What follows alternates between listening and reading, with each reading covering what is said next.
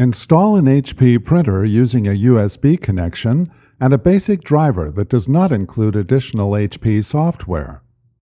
Do not connect a USB cable until prompted in the installation. If you previously connected a USB cable, disconnect it.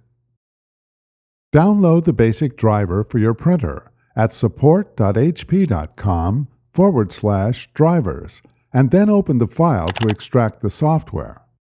If a Windows prompt displays, select Continue, Run, or Yes to allow changes to your computer. With your printer set up and powered on, select Continue.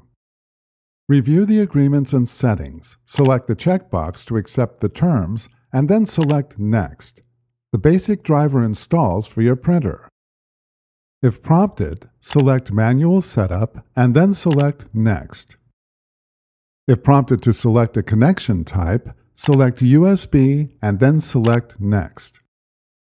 Connect the square end of a USB cable to the printer and the flat end to an available USB port on your computer. The connection is detected and the driver installation completes. The remaining screens might differ depending on your printer. Read and respond to the prompts to complete the printer installation.